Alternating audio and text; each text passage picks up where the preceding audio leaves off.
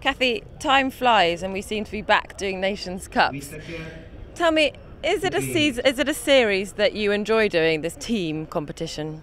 Well, it's a special series here. We are in the team, so it counts for everybody, everything we do, every single fence. And as we won here in Rome last year in our first Nations Cup, it's a very special place for us to come back.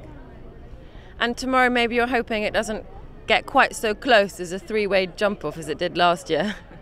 Well, we have a few new riders and younger horses this year, so we see what we can do, but for sure everybody will give the best. And if we end up in the jump-off and end third this time, we are also happy.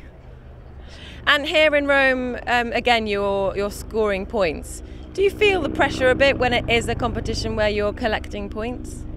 Well, it's always special if you collect points, especially here in Rome this year with the other very strong teams also collecting points. So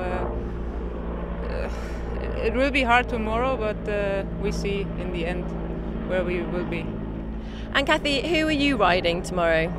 I will ride Charlie, Konrad Obolensky. He did very good during the winter season.